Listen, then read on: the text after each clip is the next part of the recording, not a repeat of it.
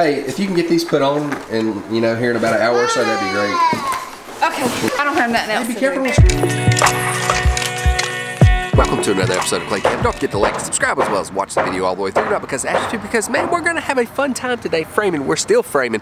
I know I've said that for like the past 50 vlogs. It seems like we've been framing forever, but not really. Maybe like 5 or 6 days or something. And if you clicked on this video, more than likely you came here to see the common 5 mistakes that contractors make. So go to this number if you want to skip ahead. Otherwise, enjoy the vlog. And although I'm a general contractor, this is not necessarily just about general contracting. This is all kind of contractors, like subcontractors and general contractors. Come on, we got my windshield wipers in. Yeah. Hey, if you can get these put on and, you know, here in about an hour or so, that'd be great. Okay, I don't have nothing else. Hey, be careful. Thanks, Mom. See you later. You really gonna put them on, Mom? Yeah. You're sweet. You know how? I mean, yeah. Hey, I tell you what, you know how you got a good woman? She'll swap your windshield out and get your windshield wipers fixed up. How'd you know how to do that, Mom? You know.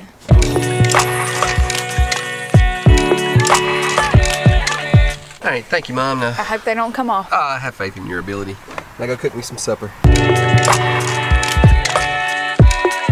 So with the house, they're moving right along with the roof structure. They're getting the tallest part of the roof, really kind of hard to see. Maybe with this drone shot will help a little bit. And get some knee walls done because the front of the house is actually a little bit higher than the rest of the house, just to give it a little bit of curb appeal. What happened?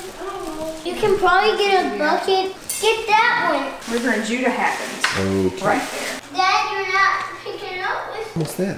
Great chicken and potatoes. Oh, potato. Okay, these are 5 points that I wish I knew when I went into business. And some of these things I've done really well at, and some of these things I still make mistakes and just sort of fall into them. And know that this is the tip of the iceberg on things you need to know to be a general contractor or a subcontractor, or really anybody involved in the construction business, but that all sort of revolves around building. And also know that this is not like in any kind of particular order. They're all really important. The first thing is get a credit line with the bank and your suppliers. What this enables you to do is operate even if cash flow is low. There's not a bigger turnoff for me when somebody asks me to pay them up front for materials. This indicates a few things to me. You're not building a business, you're not self-employed, you're just employed by a whole bunch of different people that get to tell you what to do. Because a construction business should be able to finance and operate at least 30 days of a project. The other thing that does is make it to where you don't have to bother your clients that often. If I'm knocking on your door every Friday for a check, that makes me an employee, and that is not what I set out to be when I set out to be a business owner. As a business owner, you are not entitled to a weekly paycheck. You should be able to finance your projects. Boy, that sounded kind of brash. Sorry about that. The second tip is serve your customers and make that your priority. And I don't mean that in the way of like neglect yourself. I'm just assuming that you've already taken care of yourself. Know that the reason that you're operating and doing business is because of the people that pay you, and you're able to sustain a business because people will hire you and people will pay you money to do what you do. Know that your thoughts and actions should always be revolving around serving your customer. The most influential person on the planet ever in history was Jesus,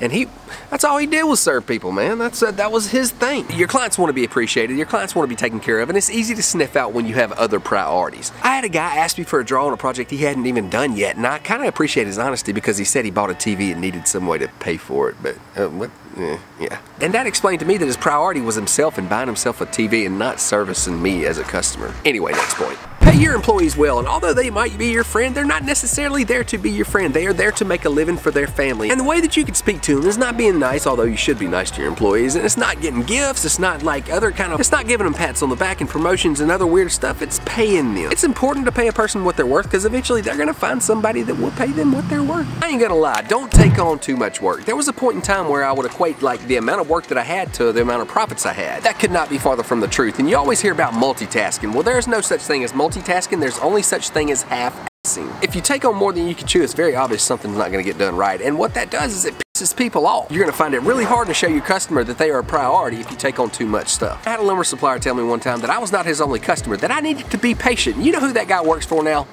Yeah, me neither. And that's not important. What is important is who does he not work for anymore. I don't want this to seem like I'm bashing people. That's not what this is about, but it does help to be able to relate certain real life experiences to these things, you know? And last but not least, know your costs to do business. And what I mean by that is know your overhead costs, know your insurance, know your license costs, know your payroll taxes, your office expenses, office supplies, fuel, everything that it costs to do business, all the way down to a pen. I mean, you have to really think about those kind of things because they eventually add up. And the things that cost you money to actually do the job are the easiest things to count. You just have to think about the things that are not directly related to the project. For example, somebody that you're installing a door for should pay pay for the door, the trim, the nails, the glue, right? That's all they should pay for, right? No, that is not right. The fact of the matter is, before you can install that door, you have to have insurance, you have to have fuel to get there, you have to go pick the material up. There's just a whole list of things that you have to have in order to be able to do that project. It may seem like a simple project, but the thing is you can't do that project unless you have these other indirect expenses accounted for. Therefore, the expense should be passed along to the customer and it should be included in on the job. And that's pretty much it. And I want to apologize for talking so fast, but I know I got to pack a lot of information in a small window of time because attention spans are not very long.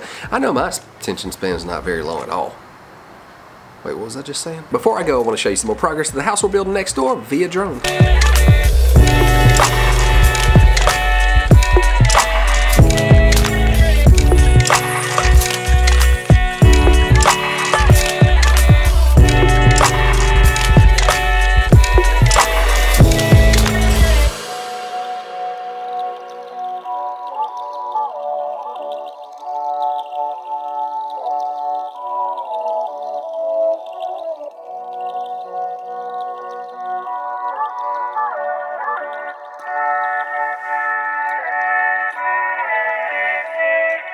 That's been another episode of Clay Cam. Don't forget to like and subscribe. We'll see you tomorrow.